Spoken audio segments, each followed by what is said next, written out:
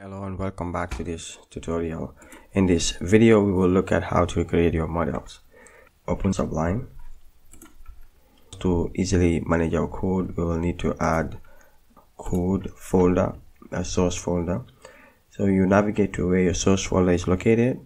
Mine is located at my home directory and the v folder, and then you have src folder. So you can see Sublime will open all your folder structures so we can easily access whatever code we want to access or whatever file we want to open in Sublime.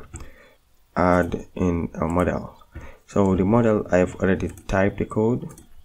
If you go to appcoms.com, you go to tutorials, computer inventory using Django, you will see Django 04, number 4, video number 4. You click on continue editing and select this particular code, copy it and take it and paste it in your models.py.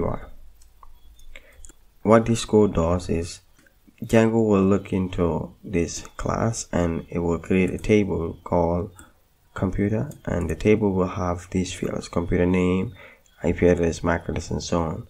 So but in order for Django to do that, in order for Django to look into this application, we need to tell it to look into it and run codes that are in this models.py.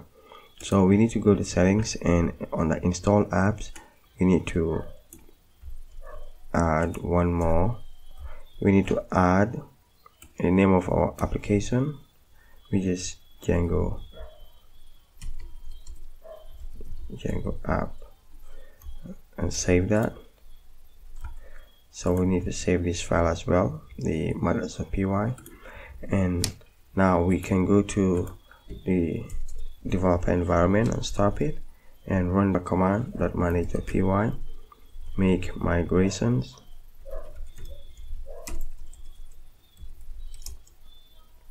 and you can see here Django is going to create a model, that is the table that it is going to create for us, and in that table it will create all these fields. So then we will follow it up with manage.py, migrate. So Django will go on creating these tables in your database. To see all these tables Django is creating, we'll need to install SQLite browser by typing sudo apt-get install SQLite browser.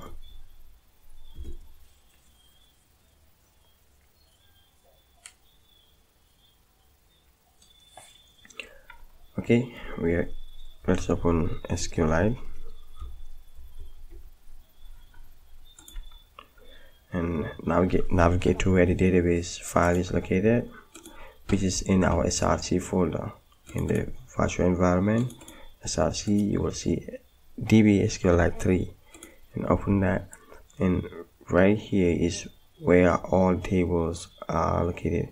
So these ones are default that comes with Django, and that's the one that we created in our models.py.